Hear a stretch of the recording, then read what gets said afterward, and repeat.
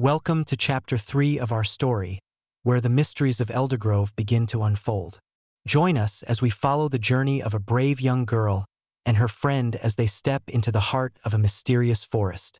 The air is thick with an electric energy, and the towering trees cast long shadows that dance upon the forest floor. The path is illuminated by bioluminescent plants, creating an otherworldly ambience. Stay with us as we delve deeper into the secrets that lie within these woods. As Lila Hart stepped into the heart of the forest, the air thickened around her, charged with an energy that felt both electric and oppressive. The towering trees, their gnarled branches twisting like the fingers of ancient giants, loomed overhead, casting long, jagged shadows that danced upon the forest floor.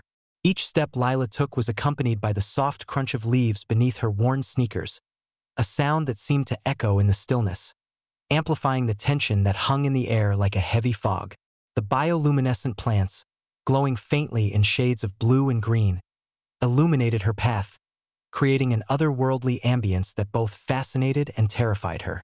Lila's heart raced as she recalled the stories Old Man Grayson had shared, tales of the spirit that haunted these woods, a manifestation of the town's collective fears and buried secrets.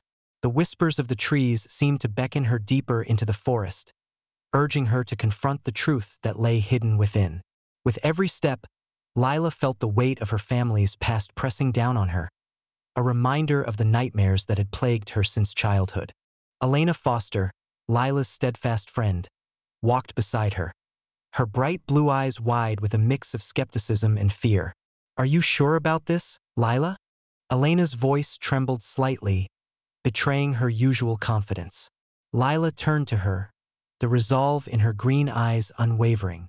"We have to face it together, Elena. We can't keep running from our fears."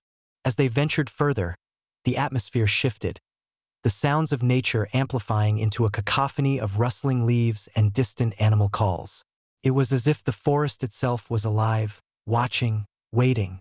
Lila felt a chill run down her spine, a premonition of the confrontation that awaited them. The spirit, she knew, was not merely a figment of her imagination. It was a reflection of the town's guilt, a living embodiment of the pain that had festered for generations. Suddenly, a rustle in the underbrush sent both girls into a startled silence. Lila's breath caught in her throat as a shadow flickered at the edge of her vision. The spirit emerged, a swirling mass of darkness and light, its form shifting like smoke in the wind. Lila's heart pounded in her chest, but she stood her ground, feeling the warmth of Elena's hand gripping hers tightly.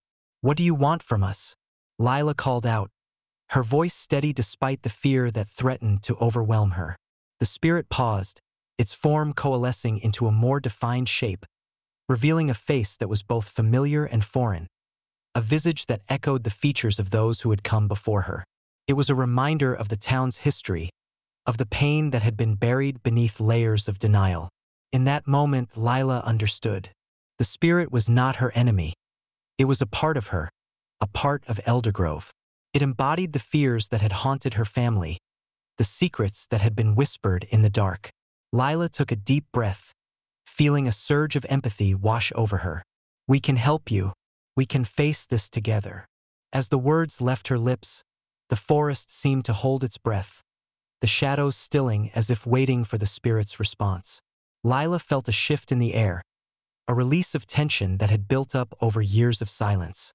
The spirit's form began to soften, the darkness giving way to a glimmer of light, a sign of hope amidst the despair.